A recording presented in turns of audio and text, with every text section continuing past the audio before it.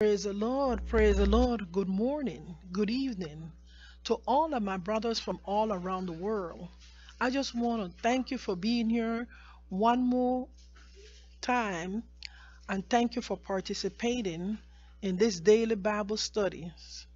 Again, my name is Dr. PJ from the Prophetic Word, and I just want to pray, Father God, I thank you for each and every one that are here today. As you continue, Lord, to pour out your wisdom, your knowledge, and understanding and elevate your people in a higher spiritual realm. Father, I thank you in Jesus Christ's name. Amen.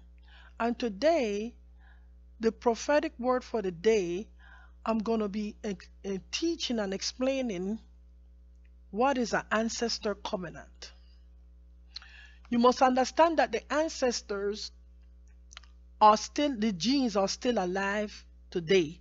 From begat to begat, from male to male, from female to female, that bloodline is still alive. Whether you came from Abraham or from a normal ethnic person, to this day, those genes are alive. Whether you came from a fallen angel, those genes are still alive. They still pass down through the bloodline. Heavenly Father has destroyed a lot of these giants. He has cleansed the earth. It takes at least 70 generations for the bloodlines of the fallen angels to be expunged. And we know that God did a wonderful and beautiful job because we don't have too many giants, but we do have some giants that are still roaming and alive and are still born every year. Amen. And you will say, well, how are these giants and how do we see them? You will see my report and my Bible study when I put it up online, or you can Google modern day giants.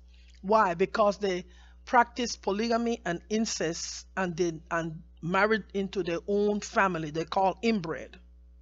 And that has produced mental illness, generic diseases, golden blood, orange blood, a lot of deformities, and weak kidneys, weak liver, and a lot of sickness. So let us go and read. I'm reading from my own book, Ancestors Covenant. Now therefore that the Lord thy God, he is good and the faithful God, which keeps covenant and mercy with them that love him and keep his commandments to 1,000 generations. And you can read this in Deuteronomy chapter 7 verse 9. And such as do wickedly against the covenant shall he corrupt by flatteries, but the people that know their God shall do exploits. And this is in Daniel chapter 11:32, where Satan is going to put the pressure on the people in the earth. And we've seen the pressure is on, and those who know their Lord shall do exploit. And we are doing exploit. Which things are an allegory for these are two covenants, the one from Mount Sinai, which gendereth to bondage, which is Agar, and you can read about that covenant with Agar in Galatians chapter 4:24. For this Agar is Mount Sinai in Arabia, an answer to Jerusalem, which now is and is in bondage with her children. And Galatians 4:25. But Jerusalem, which is above, is free, which is the mother of us all. Galatians 4:26.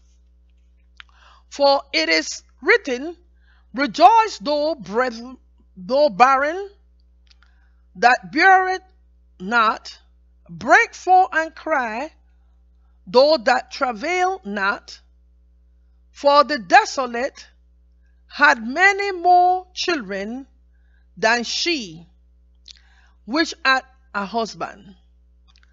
Galatians 4:27.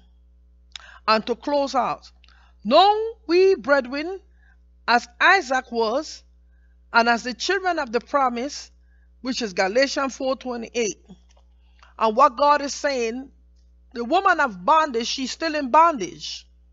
But her bondage is poverty, shame, disgrace, desolation. But the children of God that came through Sarah, they are free and they're not living in bondage. So I just want to drop this in your spirit as a prophetic word of today. Who the Lord set free is free indeed. Amen. The children of Israel was in bondage for 400 years in Israel.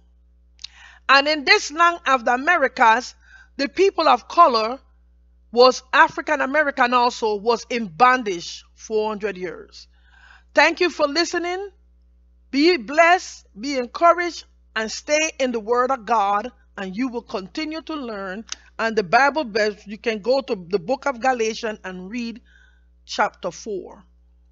God bless you. God keep you in Jesus Christ's name. Amen. I defeat you, Satan, in the name of Jesus. I defeat you, Satan, in the name of Jesus.